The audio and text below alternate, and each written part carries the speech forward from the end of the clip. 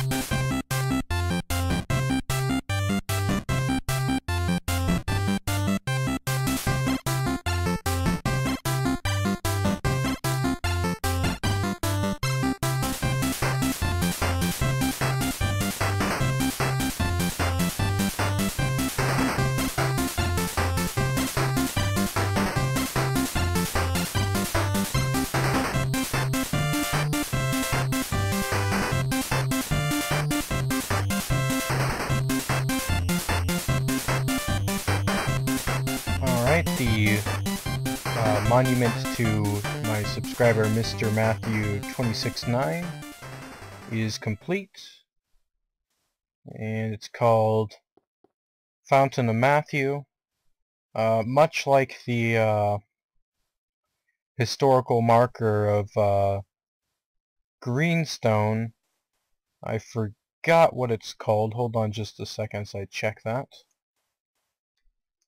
The Greenstone marker monument, subscriber monument for 3v4d35.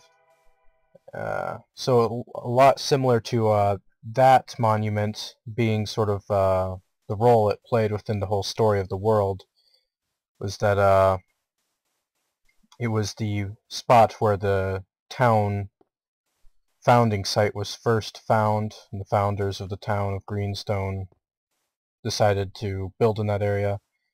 This spot here, this desert well, marks the spot where the founder of the leader of the Sand Nation, whose name would be Matthew, spawned here with the first few people, group of people who would be some of the founding members of the Sand Nation, here at the capital of the Sand Nation, Thalonia. It's getting dark, but I'm on peaceful, so I won't have any troubles. And a lot of half-stone blocks used here, and as well as sort of a fountain river stream thing going on through here. I also used a similar kind of a similar triangle thing from the blacksmith over there, but I kept it distinctly different, I think. But I did like how those arches before turned out. I thought it would work really well to sort of match the somewhat pyramid-like shape of the desert well. And it looks really nice from a distance too, which is always kind of a goal of mine, to have things look nice from afar. But I think it looks nice as well up close. And as far as off-camera work goes, I've obviously been continuously collecting reeds. As soon as I'm finished with this video, I'm going to be going back to doing that. But I also dug this big hole here in preparation for what's probably going to be the next video.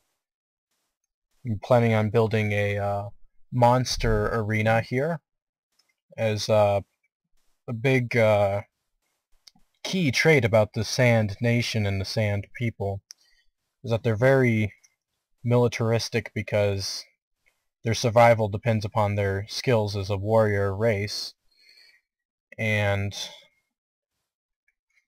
they need constant practice. So one of the things that the more prominent towns and cities of the Sand Nation would have are arenas, or like gyms, and the city of Thalonia would have both a gym and a city. I mean a gym and a arena, a monster arena. Basically there's going to be a upper level gym sort of kind of thing to practice archery and stuff, but this basement level, well, I'll save that for actually that video. I shouldn't really ramble too much on about that. But